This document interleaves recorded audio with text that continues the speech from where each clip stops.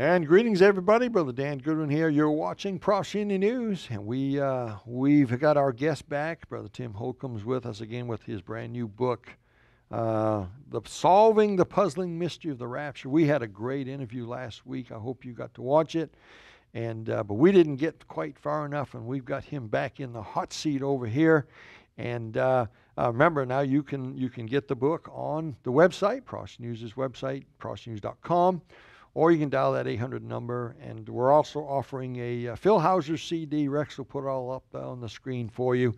I'm trying to get that out of the way so I can get into the interview, because we get going and we're talking about some exciting stuff. I might not get back to telling you how you can get the book, but I want you to know the book is here at Prosciutto News, along with a package deal with Phil Hauser CD. I highly recommend both of them. And so Brother Holcomb has become a good friend, and we were just sitting here off the air a few minutes ago discussing something we disagree on. And I mean, everybody. Well, let me bring Brother Holcomb in. Hi, my friend. And we had a pretty good chat a little while ago. Yes, we did. But we're not going to discuss that. We're going to discuss your book. And we're gonna. It was, by the way, in case anyone's wondering, what we discussed that we don't agree on is something that doesn't matter. It's not a key biblical It's not a salvation issue. point, Right. is it? No. But we left off last week. We talked about your book. By the way, for those who missed last week, maybe don't know you, tell them just briefly who you are, where you're from. Tim Holcomb from Springfield, Ohio, 68 years old. Wonderful wife of 44 years, my wife Marcia. 3 children and 7 wonderful grandchildren. All right. It's almost like the same little every time. Oh, we got your wife's name this time. Yes. That's the first time. Marcia? Marcia. All right. From the Brady Bunch. Well, she's better than her. That's funny. Remember the Brady Bunch? Marcia was one of the girls on there. Marcia. Yeah. So, well, your wife is now famous. Yes. All right. She's always been famous to me. Yeah. Well, good. So we've had a good discussion about your book. We've talked about the puzzle, and I do want you to hit on that just briefly again, because I think it's the key to the whole book. Is your title there, Solving the Puzzling Mystery? Tell the audience again, just briefly, about the puzzle, putting a puzzle together in your living room. You're looking at. Explain that just briefly again, and then we'll continue on. Well, when you do a puzzle, you do the outline, you do the colors, you do the designs, but you have a box top, and you look to the box top. It makes it so much easier to figure out.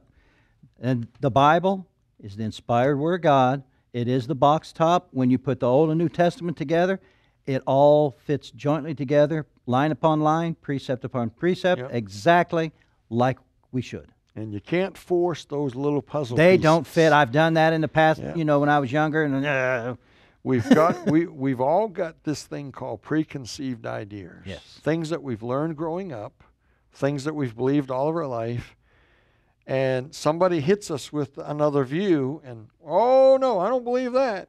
And what we ought to do is, well, let me look at that. Let me rethink this thing. Mm-hmm. Let me go study and see if maybe that guy's right. And and we're all wrong on something. All kidding aside, you and I, nobody agrees on anything. But we all struggle with this thing called pride. Yes. And nobody wants to be wrong. What do you mean? What do you mean I'm wrong about that? And we're all wrong on something. Yes. And we all got to realize there's no perfect people out, no perfect preachers. I got a preacher friend. In fact, we wrote a book together way back in 2009. Pastor Bill Wall, him and I wrote a book together. He had a statement that caught on that I liked. He said, "Nobody gets it all." No. Now, I don't know where he got that statement, but he's right. Nobody gets it all. No. Not one. God doesn't give it all to one guy. It's too deep. It's too deep. Yeah. And so let's continue on. We won't rehash things we've already talked about. Let's jump into this thing about the bride. You got a chapter in here that deals with the bride and the Jewish wedding and all that. Tell the audience about that. There's a correlation there between the bride of Christ, the church, and the way a Jewish ceremony would go. And basically it starts out with the bridegroom goes to ask for the woman's hand in marriage, so he enters her home. Well, that's exactly what Jesus did when he came as our bridegroom to the church because he came to earth and he entered it in a normal body. So that's the first part of it. It goes exactly together. And he gives her a special gift. And she has to accept that gift. And that gift for us to be the bridegroom, the bride for the bridegroom, we have to accept that gift. We just don't get it automatically. We have to accept Jesus as our Savior. We have to accept Him as our bridegroom. Mm-hmm. It's a choice. It's a choice. So she drinks from the cup of at that time, and that tells you that she has accepted Him. And then that cup is put in cloth, and it is crushed by the bridegroom. And that's exactly what happened to him when he came. He was placed in that linen cloth. Now, in the movies, I think they throw the glass at the fireplace or something. Yeah, they do that, but that's not really what the Bible says. Yeah. Okay. But then he leaves her, and he goes back to the Father's house. And there he begins to build a place for her. Now, let's stop you right there, and I'll read the passage here that came to my mind while you're talking about this. John 14. Exactly. And years ago, I don't think we all understood this like we do now. Now, Zola Levitt had some stuff on this, and probably a lot of us got some of this from him, but Zola Levitt had a lot of stuff about he was a Jew, and he's the first person I ever heard years ago that talked about the Jewish wedding. And but John 14, verses 1 through 4 here, let not your heart be troubled. Ye believe in God, believe also in me. In my Father's house are many mansions. If it were not so, I would have told you. I go to prepare a place for you. Now, that's what you're talking about. That's exactly right. I'm leaving. I'm going to go prepare a place for you. And then verse 3, thank goodness. And if I go and prepare a place for you, I will come again. Boy, I like that. Those are some powerful words. I will come again. That's the doctrine of the second coming right there. Now, at this time, we don't know about the rapture yet because the rapture wasn't given until the book of Acts, wasn't explained, the mystery. But the second coming has always been understood. We talked about he cometh with 10,000s of his saints. That was an Old Testament guy who understood that. I will come again and receive you unto myself, that where I am, there ye may be also. So, chapter 14, verses 1 through 3 here is basically what this Jewish wedding's all about. That is exactly the description. Notice he says, I will come and receive you unto myself. So she is going to move up to his home at the Father's house, which is heaven. It's a perfect typology of the Jewish wedding and the church being raptured up and going to heaven with him. And the Father is the one that says, okay, your house is ready. Now think about it. He created earth. He created all this in 6 days. And he spent 6,000 years getting that home ready for that bride. So the Jewish bride knew that she was moving up, so she is called up to her new home, to a better place. Yeah. And you pointed out something that's in the Jewish custom of the wedding. Only the father knows the date of the wedding. That's right. And what the father's doing is he's watching the son as he prepares the new dwelling place for his bride. And what they would do is every so often, to make sure the bride knew that the bridegroom didn't forget her, he would send her a gift. And he would send her something to comfort her. So that's when he sent the Holy Spirit to comfort her. And then every so often he would send her other gifts. And that's why we have the spiritual gifts that was given to the church. Same exact pattern all through. Now, in a real Jewish wedding in Bible days, the groom's job was to go prepare the house that they were going to live in after they're married. They're a spouse, they're engaged, but they don't know the day of the wedding because it's not his job to say when they get married. It's the father's. So his dad. So his job was to go get the house ready. And I always joked about this. I used to say, if it wasn't set up that way, what would us young men have done? Let's go. I got a tent. Ready to get married. A tent in the backyard. Let's get married. And yes, because that's a guy. Yeah. And but God said, the father said, nope, that's not how it's done. You're going to propose to her. There'll be no physical relationship. This is all going to be godly. You're not to touch. It's good not to touch a woman, and you're going to prepare the future home for your bride, and you're not going to decide when it's done. And when you go get her, you are not going to re-enter her house. So when Christ comes for his Meets bride, at the threshold there. he doesn't go into her house. He doesn't literally come to earth, but he meets her and calls her up into the clouds. And that's why there's a That's the shout rapture. made at the door. A shout. Behold, the bridegroom The cometh. trumpet sounds. That lets the son know. Dad said it's time to go. Come on, guys, get on the horses, and they ride down the hill. Then this used to confuse me, and with a shout. That's not the trumpet. The shout is at the door. Honey, come on. And she's supposed to have her bags ready. She's supposed to be ready at any moment. She doesn't know when he's coming. She doesn't know. And now there is another little angle here that I've shared with people, and you probably know this too. But imagine if the bride, and by the way, her job is different than his job. He's preparing a house. Mm-hmm. She's preparing herself. Yes. For her new husband. She's going to be his. She's supposed to be making herself beautiful and ready, and so that she's ready for him. And that's a beautiful love story there. So her job is different than his. His is preparing the house. Hers is preparing to be ready for him when he comes. And she's to be ready to go at a moment's notice. And man, this is just exciting stuff. It is.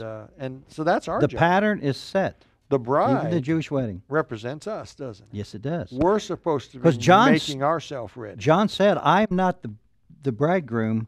I am preparing the way for the bridegroom when he comes. Yeah. Folks, are you ready for the bridegroom? Are you ready to meet the Lord Jesus? If that trumpet sounded tonight and Jesus left heaven, came to the clouds, and snatched the church, all the saints, snatched us away. Okay, are you saved? If you're not saved, you'll be left behind. You'll not leave your bedroom. You'll not leave your workplace or wherever you are when that trumpet sounds. You'll be left behind. It's not about how good you live. It's not about what church you go to. It's not about who your father is or your mother is or what your status is in the community. It's all about, are you born again? Have you trusted Jesus Christ? Is he your groom? Have you trusted? Did you say, I do or I will when he asked you to marry him? I did that in 1981, July 4th. I trusted Christ as my Savior. That was when the groom said, would you become my bride? Will you trust me? And I said, yes. I said, I will. I do. But there's another angle here too, brother. A lot of people are saved, but I don't think they're ready. I don't think they're ready for that trumpet to sound. I think the Bible seems to indicate that men will be ashamed in that day. When the rapture happens and we're taken out of here and we stand in the presence of God, I think there's going to be some sorrow. I think there's going to be people, boy, well, I wasn't ready. Well, he told them that there's some among you that I know not. Right, some are not saved. Yes, they they're not think saved. they are, and They they'll think be they are, left but they're deceiving themselves because Satan has blinded them to the fact they've really never accepted Christ as their Savior. Yeah. Now we were talking about this off the air, and I want to make this clear. So I want you to say it because I say it all the time. Do you believe in this partial rapture thing going around? No. If you are saved, you're going up. Whether you believe in the rapture at that time or not. Okay. Thank you. If you are a Christian, you're going in it. I tell people, and I told you this earlier, I said, everyone will be pre-trib at the rapture. Yes. Because when the rapture happens, whether you believe in the pre-trib, mid-trib, post-trib, I don't know trib, or I hope, it doesn't matter. When he comes for the saints, you're going. Yes, absolutely. And there'll be some that are sitting in a bar, and they're going to go. Now that's not popular. Some people, well, you can't be living in sin. We're all sinners, and we're all saved by the grace of God. Noah went out and got drunk. He was saved. He was, he's not coming for perfect people. He's coming for born again people. And I'm not promoting going to the bar, but I know there are Christians who don't live right. Christians can be pretty rotten people sometimes. And I say Christians, born again people. I got a sermon I used to preach. Are you a Christian or just born again? Because there is a difference. You get born again, you're saved, but then you grow in grace. And I'm concerned about the person who says they are a Christian, but there's no fruit there. They're not trying. I am concerned of whether they really Yeah. got saved or Satan deceiving them into Yeah. thinking they're ready when they're really not. Yeah, and there certainly are people like that. Yes. But all we can go by is, according to Revelation, the word of their testimony. When I witness to somebody, I'll ask them, "Are you saved? Are you going to heaven?" Yes. Well, how do you know that? Well, I go to church. Well, see, there's a red flag. Yes. This guy, that wasn't the right answer. But I've talked to people that maybe aren't living the way I think they should, and I've questioned them. I say, "Yep, I got saved. I trusted Jesus Christ. I knew I was lost. I trusted Him when I was 14 years old, and I know that I'm saved." Now, I don't question that, because I know the Bible says in Peter about Lot. Just Lot vexed his righteous soul. Lot is in heaven today, but Lot didn't live the life that we think he should have lived. He commit fornication with his 2 daughters. I mean, as a saved man now. So this thing about, if you don't live right, you're not saved. Nobody lives it. Nobody lives it. Nobody deserves to go to heaven. No saved person today can look to God and say, I deserve this, because I don't. It's the grace of God. One of the reasons for this book is because it teaches the imminence of Christ coming back. And if you've got people who don't believe the church is going up first, then they're sitting around saying, "Oh, I've got plenty of time." Yeah. And that's why I said those people who have not gotten right because they haven't decided yet to do it, yeah, when He does come, they're going to be left here because they never got saved. Right. I want them to read this and say, "Man, this is imminent. I need to get saved because He's coming, and I don't want to have to go through this." And the doctrine of imminency is very important. Yes, it is. Because we're not supposed to know when. We're supposed to know that it could be any moment. And that's exactly why He set it up that way. Yeah. So we would be looking for Him, Jesus Christ, not the Antichrist. I got a preacher friend that gives a really neat story about that. He says he did something wrong. Dad was at work, and he did something wrong, and Mom said, "Boy, you wait till your daddy gets home." And he said, "Boy, he's always looking at his watch. Pretty soon Dad's going to be coming down that driveway, and I'm in trouble." That's the imminency right there. You don't know when he's coming, but he's watching, and pretty soon he's coming down that driveway, and I'm in trouble. Yes. So, well, let's go to something else here. Talk about the 70 weeks just a little bit here. We still got about 10 minutes. Okay, the 70 weeks, that a lot of Bible prophecy hinges on understanding that. Yeah. He connected the first... Daniel 9, right? Daniel 9, chapter 9, verse 24 through 27. And he made it specifically clear that it was talking about His people, the Jews, and the holy city, and being everything corrected in that 7-year period. Mm-hmm. Well, he connects the first 69 weeks with the time of Artaxerxes and Nehemiah 2, and that being 49 years and then 62 more weeks, and it would be the time when Christ comes in and is rejected as the Messiah. Mm-hmm. And that's exactly to the day Dr. Robert Anderson said it. He did it, a mathematician professor, exactly 173,880 days to the time that Christ came. Yeah. And then there's that time period where it's the church age that everything stopped because we have been grafted in. And we remain there grafted in until the mystery he talks about in Romans, where we are removed, taken to heaven, and then that gap period of the church age stops, and the Jewish nation begins to be dealt with for that last 7 years. We weren't there for the first 69. We're not there for the That's right. last one. And it when makes you it real read simple. Daniel 9, you're not going to see us there. No, we're not there. 70 weeks are to turn upon thy people. Thy people, And Israel. and thy holy city. That's Yes, Jerusalem. that's Jerusalem. And it's not us. So I have an illustration I give in my books and in my DVDs about a chess clock. Did you ever play chess? I love chess. I used to be pretty good. I was board 2 in high school, and we went to the Maine state championships. I haven't played in years now, but I used to love chess, and we used the chess clock. Mm-hmm. And what that meant was when you made your move on the chessboard, you hit a button on your clock, and your clock stopped. Yes. And your opponent's clock begins ticking. Mm-hmm. So there were 2 ways to win that game. You could win by getting him in checkmate, or you could win by him running out of time before you run out of time. Mm-hmm. You have to have a clock, or you could play for days. Yes. And literally days and days and days. You can't just sit there for an hour thinking about a move. You had to watch your clock. You had to get moving. So I look at that the same way. The Old Testament has a clock, and the church age has a clock. That's exactly They right. cannot both be ticking at the same time. No. This is important. So at the rapture, the church age clock stops. I believe it's going to stop at the 2000th year. And Well, that's what he said in Hosea chapter 5 yep. and chapter 6. He said that he would go and return to his place, talking about Christ, until they seek his face. And then and he says, in their affliction, they will seek me early. That affliction, that's 70th year, 70th week. And they said, after 2 days will he revive us, and in the third day we will live in his sight. Yep. That's 2,000 years from the time he left the us. kingdom age. And then the kingdom age is the millennial reign when we live in his sight. Yeah. Exactly the same thing. Of course, Hosea written to the Jews. Yeah. Yeah.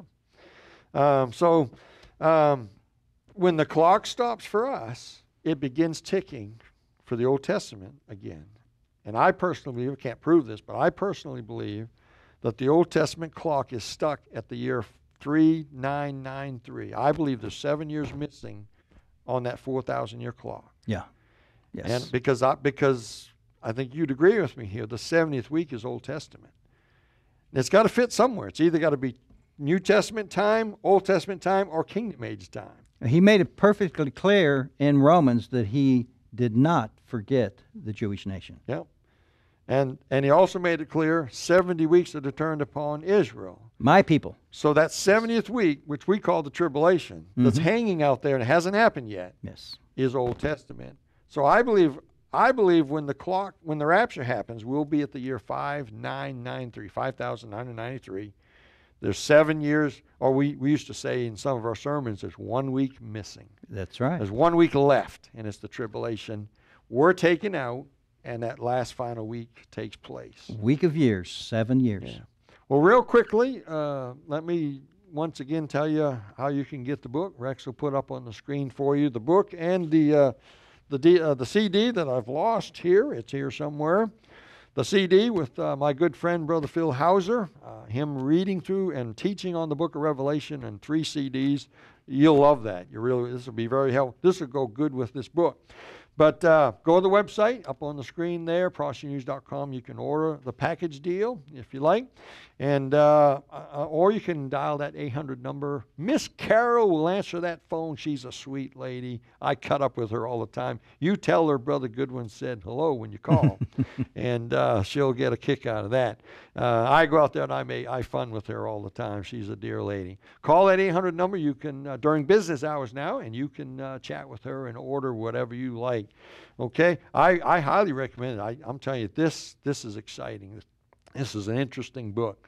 And let me read the back cover again because I didn't do that earlier. The goal of this book is to help the body of Christ to better understand the teaching on the rapture. I see understanding prophecy like working a puzzle. The Old and the New Testament must be used together to get or you get the pieces in the wrong place. And I think we've dwelt on that quite a bit. That's so important. And the puzzle, the illustration of the puzzle is fascinating. I mean, my wheels are turning. I'm thinking of all kinds of stuff with that. So that's some of the back cover there. Let's talk about the time we got left. We got 3 or 4 minutes. Let's talk about those feasts a little bit. Okay. The interesting thing is, in Leviticus, it was called my feast. My feast, It right. was God's feasts. Yeah. And for thousands of years, they've been celebrating these feasts. The Feast of Passover was celebrated from Egypt, but it had its literal fulfillment. Those were all dress rehearsals for the real thing. And the real thing was when Christ came at Passover. So everything had to be in its correct order. You had Passover, you had unleavened bread, which represents Christ. He was perfect and sinless. And then it had to be in that order, and then you had to have first fruits. So first fruits is the barley harvest, and that he was part of the first resurrection when the barley harvest would have to be taken. That sheaf would have to be taken to the high priest, and they would say, yes, it is ripe, it is ready. Jesus is the one, because he was resurrected, he made us ready. He made us ripe for harvest, that we could go to heaven. And so it has to be in that exact order. And of course, Passover is the same way. It came about with the church age with Passover 50 days later. And then we had the months of summer, which is the church time when the church would grow and mature. And so it's growing and maturing till the fall harvest, which is the second coming. The last three is when he comes. Feast of Trumpets, Day of Atonement, Feast of Trumpets, and Tabernacles. And it was called originally the day that no man knew the day or the hour. Right. And so you had to have two witnesses go, and they would see the sliver of the moon, and they witnessed and went to the high priest and say, hey, it's Tishri 1. This is the time. This is the time for the trumpets. Yep. And the 100th blast was Tekiah Haggadolah, and it meant the final blast. The last and trump. That's the last trump, which the Jews knew that perfectly in the New Testament. They didn't question it because they knew the last trump was that. And then it goes into the time of Yom Kippur and the Day of Atonement, and the Jews going back to them because the church is gone at Rosh Hashanah. And so then they come in, and you've got the 7 years of tribulation where they are being atoned for and finally accepting Jesus as the Messiah. And then it ends with Christ tabernacling with us here on earth during the millennial reign. It's all has to be in that exact order as the way God set it up. Yeah. And they are. And of course the first four feasts are fulfilled. Yes. And We're waiting. And there's 3 left. We're waiting for the last 3 when he comes back. Now we got about a minute or 30 seconds. What would you tell the listener out there that is trying to keep these feasts today? Like, what advice or what wisdom would you give them? I would give them to go after the pattern of what God means for us. We need to make sure that we are ripening in that process of becoming Christ-like and turning our lives over, not waiting to see when the Antichrist comes, but wake up and say, man, he is coming quickly. Look around you. Everything is converging at the same time. Yeah. It's not just Christ. It's not just Israel being a nation now. Everything has come together. The nations are in the right place for the tribulation period. Yeah. Please get ready. Yeah. Accept Jesus before it's too late and you miss it. Yeah. And those feasts, Jesus said, I came not to end the law, but to fulfill it. He fulfilled Passover. We don't kill lambs anymore. We don't put blood on the doorpost. He fulfilled it. He fulfilled it, yes. And boy, the next feast on the calendar, and we're out of time, the next feast on the calendar, friend, is Feast of Trumpets. And we believe, and he just said it, we believe that that's the rapture. And it doesn't necessarily have to come on that actual feast day, but typology, it's coming. It's the next thing on the calendar. I hope you're ready to meet the Lord. I hope you're ready. Thank you for coming on the show. Thank you for inviting me. This has been such fun. Such a great time. Folks, keep your eyes on them skies and keep looking up.